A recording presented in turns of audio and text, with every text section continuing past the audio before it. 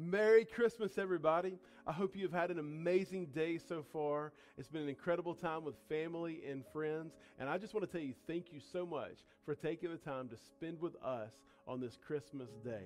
I pray that this will be a blessing to you. We're getting ready to go into a time of worship, and I just believe that you're going to be filled with joy as we worship together. And in just a little while, we'll go into our movie, and we'll enjoy that and watching this final scene of A Christmas Carol, which is my favorite. I just love how it all gets wrapped up at the end. And then I'll come back and I'll just share a few biblical truths with you in connection to what we just watched, to encourage our faith in this life that we get to live with the wonderful gift of Jesus Christ. Well, let me pray over you as we get ready to worship. Heavenly Father, I just thank you for my friends and family. Lord, I thank you, God, that you have blessed them. Lord, that your hand is upon them. And as we go into this time of worship, Lord, we want to make sure that we tell you thank you for the gift of your Son, Jesus Christ. We love you. It's in your mighty name we pray. Amen. Amen. Let's worship. Joy to the world, the Lord is come.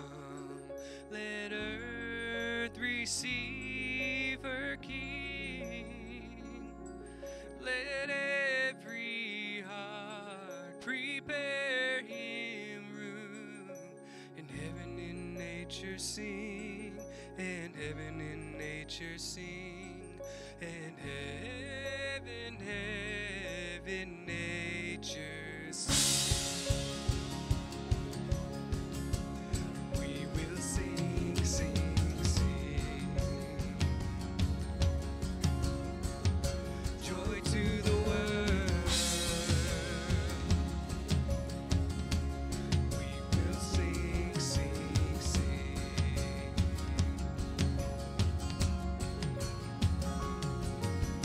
Joy to the world, the Savior reigns. Let men their songs employ,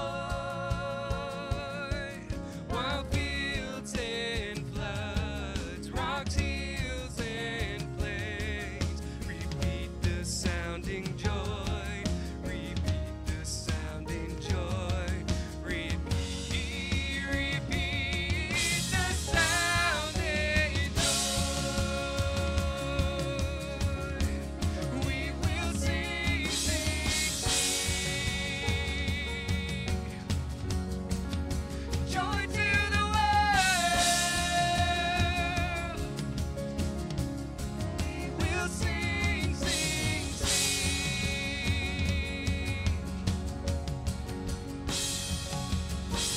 He rules the world with truth and grace, and makes the nations prove the glories of his righteousness, and wonders of his love, and wonders of his love, and wonders of his love. We will sing, sing,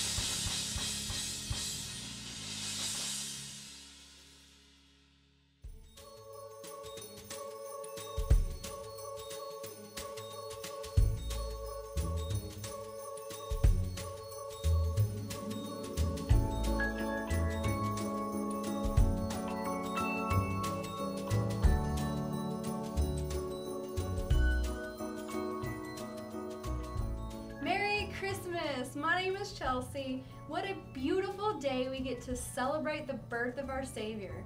And what a wonderful Savior He is. I am so thankful for the gift of technology that allows us to celebrate Him all over the world today. 21 Days of Prayer and Fasting starts January 8th. We kick off our year seeking God for wisdom and guidance as we enter this year. We've seen God do incredible miracles during these 21 days, and we couldn't be more excited to see what He has in store for 2023. Make plans to participate in this life-changing opportunity. Monday through Friday, we will meet here at the church at 7 a.m. And on Saturdays, we meet at 10 a.m. Be asking God what He wants you to step into this new year. Speaking of next steps, our Next Steps classes begin January 15th. Your next step is so important because it determines where you're going. So go ahead and make plans to attend. We are so excited to kick off our monthly men's and women's breakfast in January. These monthly gatherings are a great place to meet people and grow in your relationship with God together. Each month, you have an incredible chance to get plugged into a life group that meets on a weekly basis. God never intends for us to do life alone. We need Him and we need each other. So mark your calendars, January 14th for the men and January 21st for the women. So if you got it, say you got it. All right, I pray that God has blessed you during our time of worship and He has filled you with joy and you're ready to dive into the message together. There were some great announcements there as to what's going on here at Central City Church, and I pray that you get involved and allow God to make a difference in your life, because the truth is, you'll turn around and make a difference in somebody else's. Are you guys ready to dive into today's movie? Yeah, me too. It's going to be great. I'll come back up in just a moment, and I will share with you what God is showing us through this clip. But before we get started, you got your sodas in hand? All right, here we go. On the count of 3. Are you ready? 1, 2, 3.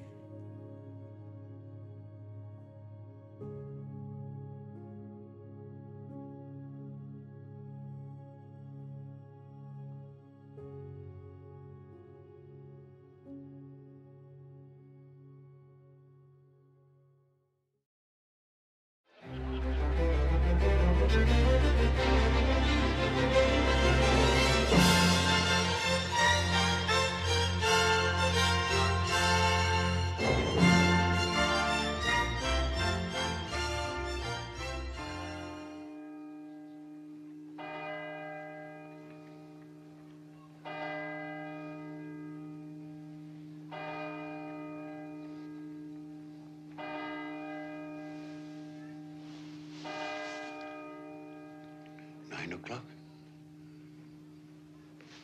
And daylight. But what day? Hello, you there, boy. Me, sir? Yes, you, my good fellow. What day is today? Today? Why, it's Christmas Day, of course.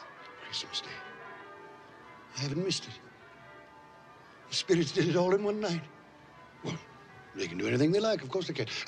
Hello, my fine fellow. Hello! Do you know the poulterers in the next street but one, on the corner? I should hope I did. Intelligent boy, remarkable boy. Do you know if they've sold the prize turkey that was hanging there? What, the one as big as me? Delightful boy. Pleasure talking to you. Yes, the one as big as you. It's hanging there now. Well, go and buy it. Yes, go and buy it and bring them round so that I may tell them where to deliver it. Come back with the man, I'll give you a shilling. Come back in less than 5 minutes, I'll give you half a crown.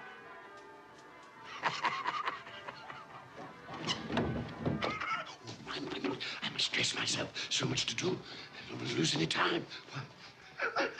I was light as a feather. I'm as happy as an angel.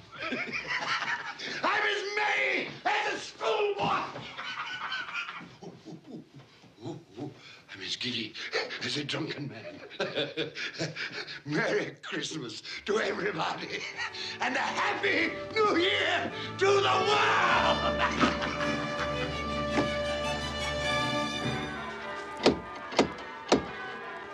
this be a prank, boy, I'll box your ears. He was in that window. I swear it. Oh, there you are. This boy here says you wish to purchase this turkey here. Yes, quite right. Here's your half-crown for a service well rendered. Thank you, sir. Splendid boy. Now, here is an address and the price of the turkey. You'll take this fine bird to Bob Cratchit in Camden Town. The directions are all written down. You leave immediately this very moment. Yes, sir. You'll say only that it comes from a friend. And it must be there in time for Christmas dinner. It will be, sir. Good fellow. Here's a little something for your trouble. Oh, thank you, sir. Ah, here. Not to offer you. Thank you, sir. Merry Christmas. Wonderful day.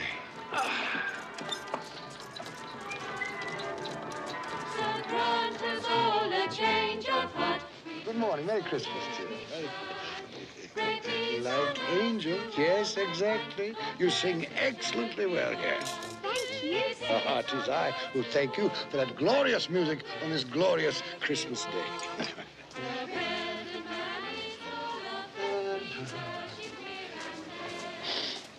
Good morning, gentlemen. Oh, gentlemen, good morning. Merry Christmas to you. Mr. Scrooge. Yes, that is my name. I fear it is not pleasant to you. Allow me to beg your pardons, and please accept my pledge to the poor and needy for... Lord bless me. My dear Mr. Scrooge, are you quite serious? If you please, and not a farthing less. There are a great many back payments included in that, I assure you. What can I say to such generosity? Don't say anything. But dear sir, Will you come and see me? we will. Oh, we will indeed. I'm very much obliged. Thank you 50 times. Thank you, sir. Bless you. Thank you. The orphanage shows me the right. Yes? Bob Cratchit, Yes? this is for you. Well, there must be some mistake. You are Bob Cratchit? Yes. Well, there ain't no mistake. I didn't order this. This here prize turkey was bought and paid for by a gentleman to be delivered to Bob Cratchit and family in time for Christmas dinner. What gentleman? What's his name? Anonymous. He wishes to remain anonymous. Anonymous, you said? That's what he said, an anonymous gentleman. Well, who could have sent it? I have no idea. Perhaps it's a mistake. That's what I thought. It's got our name and address on it, though. What should we do then? I say we cook it and eat it and have the best Christmas feast we've ever had in our lives. And I say, Mrs. Cratchit, what a splendid idea. And God bless us all, everyone. And God bless us all, everyone.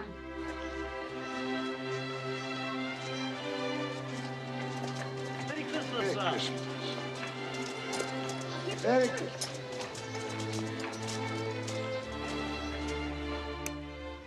Oh, Fred. Oh, it's much too expensive. But do you like it? Oh, I love it. Oh, it's the most beautiful thing I've ever seen. Well, then, it belongs upon your wrist, my darling. Merry Christmas. Oh, Fred, I do love you.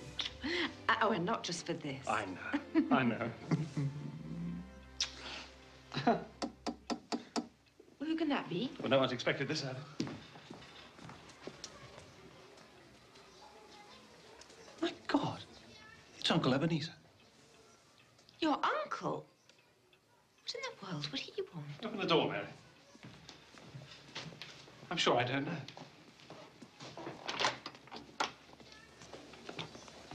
Fred, Uncle Ebenezer. may I come in? Yes, come in. Please. Thank you. Do come in. Good afternoon, madam. Merry Christmas to you. Merry Christmas to you. Oh, Uncle Ebenezer. This is my wife, Janet. Janet, this is Uncle Ebenezer. It's a pleasure. More like a surprise, wouldn't you say? Well, that, too. Well, that's quite true. Quite honestly, it is a surprise. When we spoke yesterday, you made it quite clear, it seemed to me, at least, that you had no intention of accepting my annual invitation. I made other things clear, too, didn't I, Fred? That Christmas was a humbug, waste of time and money. false and commercial festival, devoutly to be ignored. Yes, basically that was it. Well, I've come for 3 reasons. First, to beg your pardon for the things I said about Christmas. That was a humbug, Fred. Was it? I didn't know it then, but I know it now. Secondly, I've come to meet your wife. Well, here she is. Yes. And a very beautiful woman she is, too. Thank you.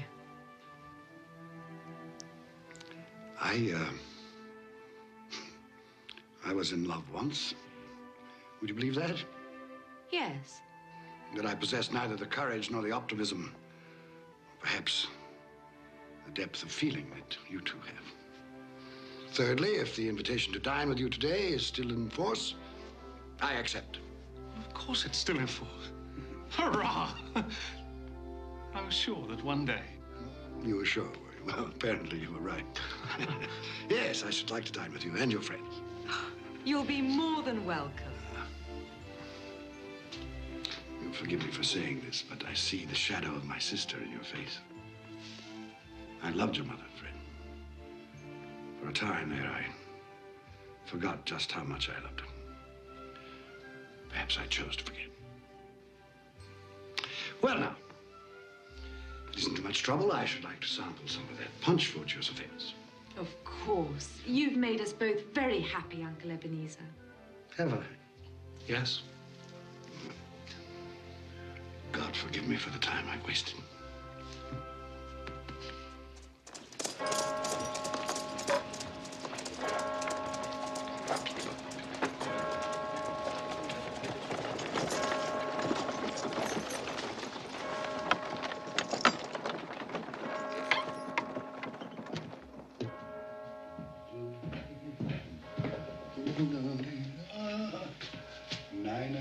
Late again, eh, Cratchit? We'll see about this.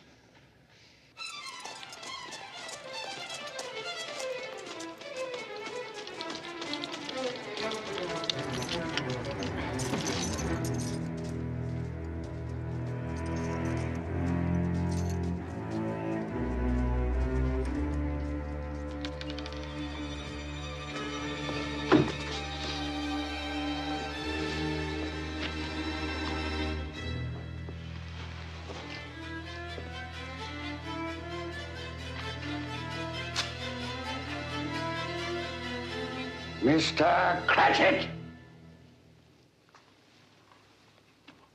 Yes, sir.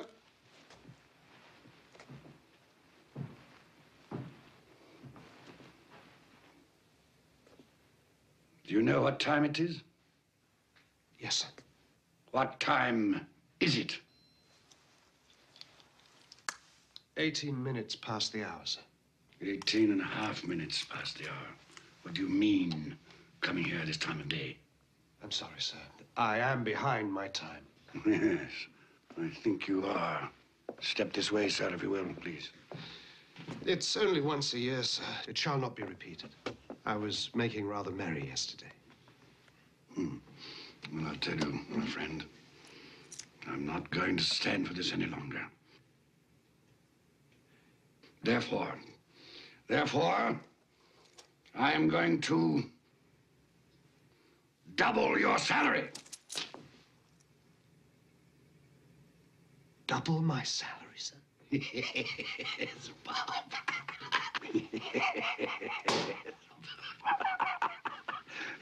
A Merry Christmas to you. I'll double your salary for a start, and I'll endeavor to assist your family in any way I can. And Tim will walk again, and grow stronger and stronger upon my life, he will.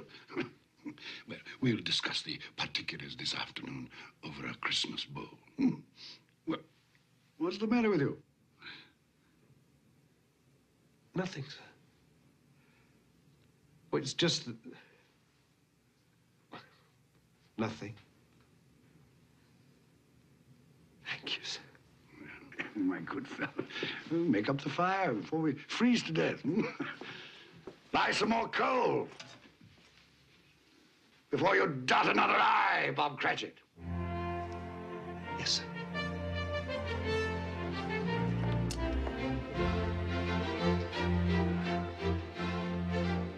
Ebenezer Scrooge was better than his word. He became as good a friend, as good a master, as good a man as the old city knew. And to Tiny Tim, who did not die, he was a second father. It was said of Ebenezer Scrooge that he knew how to keep Christmas well, if any man alive possessed the knowledge. May that be truly said of us, and all of us. And so, as Tiny Tim observed, God bless us, every one.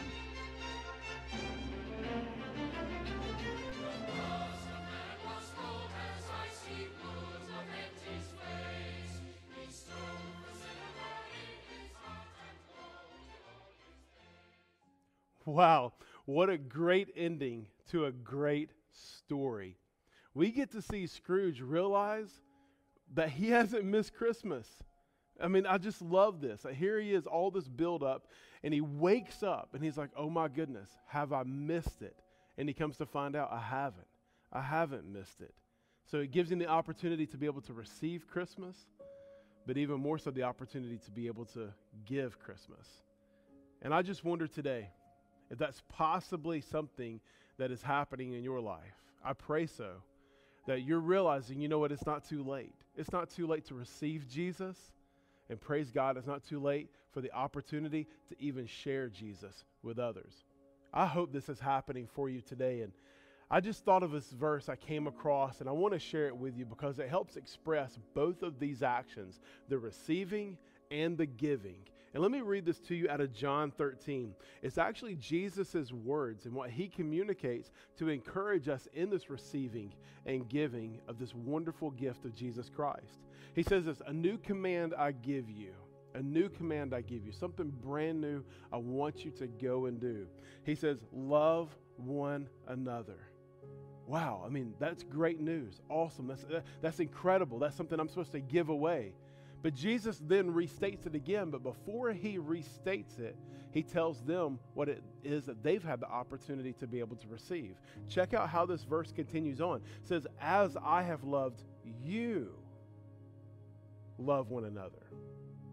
Jesus reminds us that he has made his love available to us to be able to receive.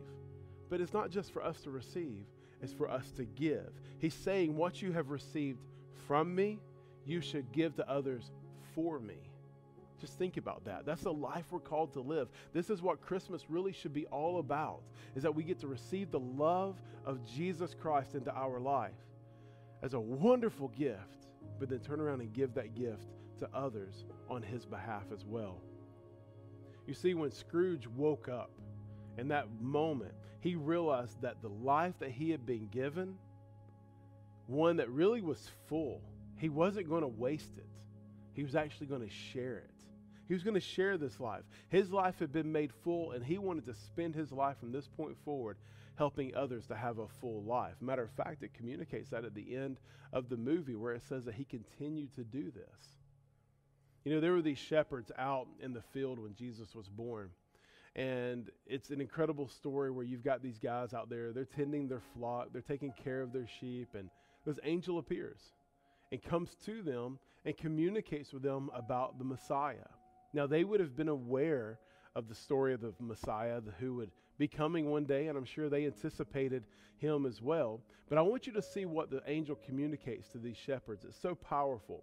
It says, the angel said to them, do not be afraid. I'm sure they probably a little startled, but he says, do not be afraid. For behold, I bring you good news of great joy that will be for all the people. Now listen to that, all the people. Now why would he say this to the shepherds? Well, you need to understand that the shepherds in this day and time, they were actually considered the lowliest in society. There really wasn't a lower ranking position inside of society than what the shepherds would have carried. And so when the angel speaks this to the shepherds, it's going to encourage them, because the truth is, if you were to look at it, you can just call it their condition. They probably would have thought to themselves, wow, when this Messiah comes, he's going to come to those that are great, those that are mighty, those of that have got it together, and well, here we are. He won't be somebody for us.